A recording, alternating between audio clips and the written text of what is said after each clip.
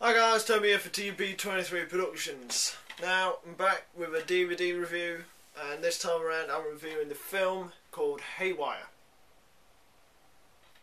Now, film Haywire, a couple of years old now, and it is an action film.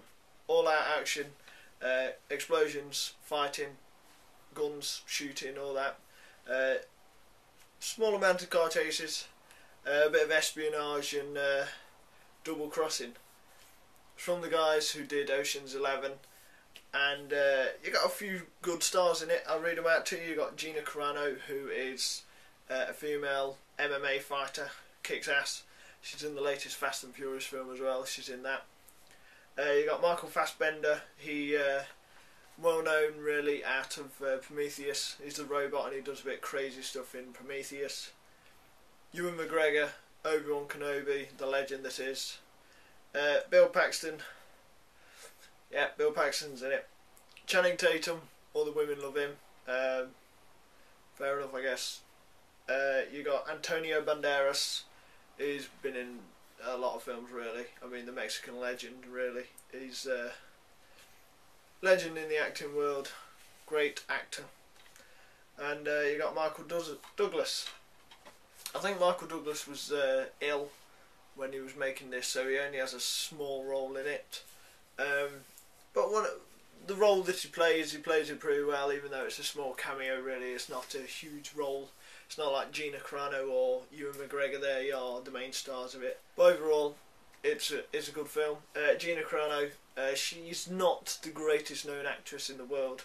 However, she's almost like a Terminator role. Arnold Schwarzenegger in the Terminator, he didn't have many lines, and Gina Carano does not have many lines either. She talks a bit in it, but she does let her martial arts skills and the gunfight do all the talking for her in the role of the film. So Gina Carano, MMA fighter, as I've mentioned. She kicks ass in the film, she really does. Gunfight, she's very well trained. There's a DVD extra that tells you how she's gone through the training.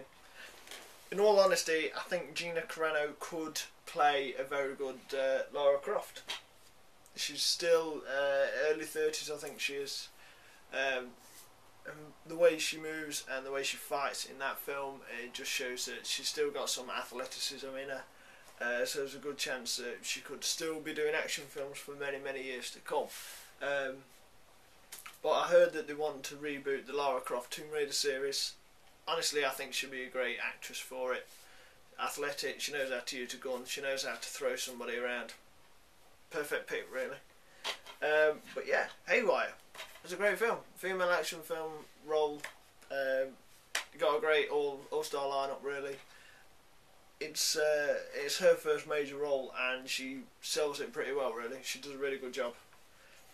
Cannot recommend this film enough. Action-packed, very worth watching. Probably pick it up for a couple of quid nowadays, but very entertaining film. So yeah, quick review of Haywire. Hope you enjoyed it. Very worth checking out. Enjoyable film, action packed. Female role who kicks ass. Thanks for watching, really.